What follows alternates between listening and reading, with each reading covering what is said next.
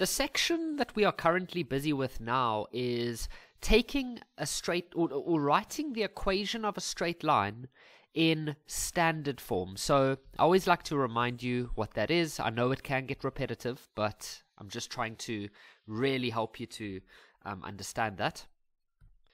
And what they'll do is they'll give us a point and they'll give us a slope.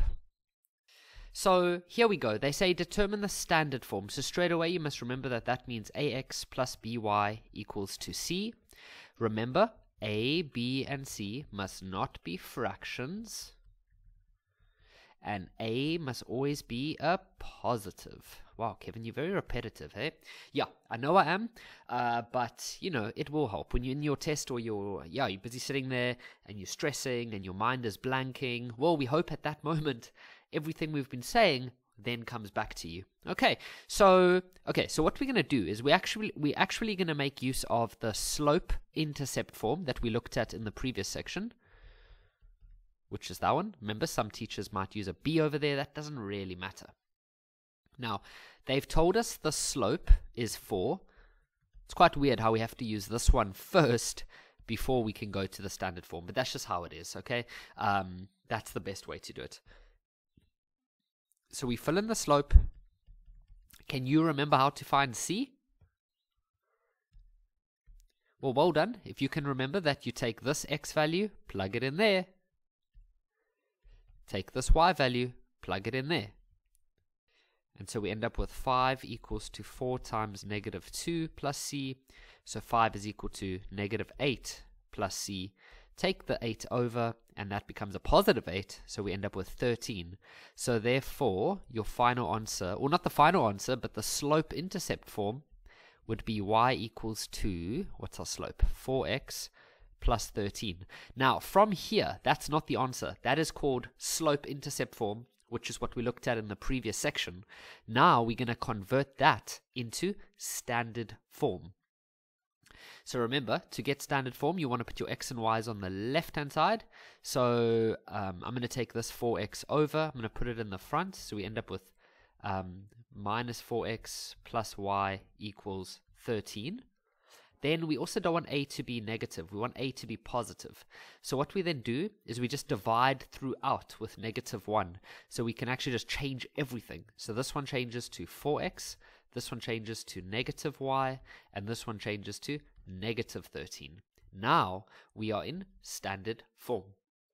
We're going to do this example, and then I've got one more after this. So let's start with, okay, so they want standard form, so let's go write out standard form. Now, they've given us the slope and a point, so we can use slope-intercept form quickly, and we just go fill everything in. So remember, this is your slope, and yeah, so we'll just go minus 2 like that. Then to find c, we would plug this over here and this one over here. And so we end up with negative 4 equals to negative 2 times 3 plus c. And so negative 4 is going to be equal to negative 6 plus c. If you take the negative 6 over, it becomes a positive. So c is 2. So now we can say that the slope-intercept form is y equals to negative 2x add 2. Now remember, the question is asking for standard form, which is this one.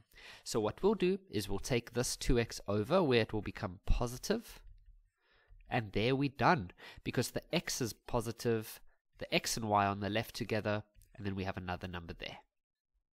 Now this last example is really cool because we're going to be dealing with fractions, and in standard form you're not allowed fractions, so I'm going to show you how we can handle that. So here they want us to do standard form, so we know by now that that's ax plus by equals to c. They've given us the slope and a point, so we can use the slope-intercept form just to... there are other things, like there's some things your teacher maybe has done with, or that they've done with you, called the point slope. We just haven't done that yet. The order that I chose was slope intercept. Then we did standard form, which is what we're doing now. And then in the next section, we're going to be looking at point slope. But your teacher might have done point slope before standard.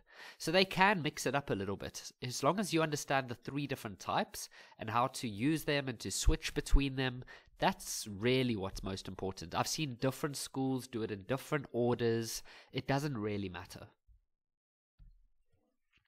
So the slope is a quarter, so we're going to fill that in as a quarter. Then the minus 2, we're going to put that in the place of x. And the minus 3, we're going to put that in the place of y. So we're going to say minus 3 equals to a quarter, x is minus 2.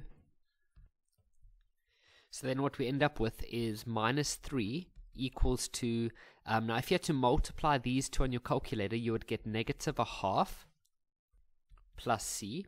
Now you need to get the c by itself, so that would be c equals to negative 3 plus a half, so c would end up being negative 5 over 2.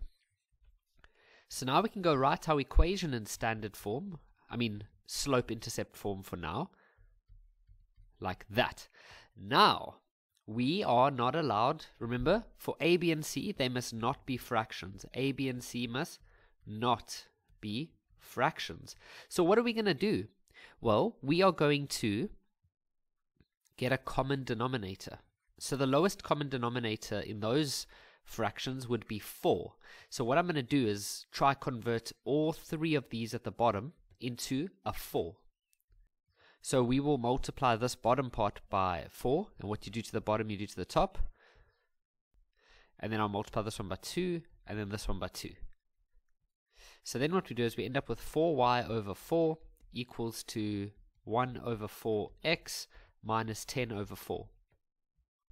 Now when all 3 of these are the same, and because we have an equation, we can let go, or we can get rid of the 4's. So we can actually just cancel them out. All of those denominator 4's, we can just cancel them out.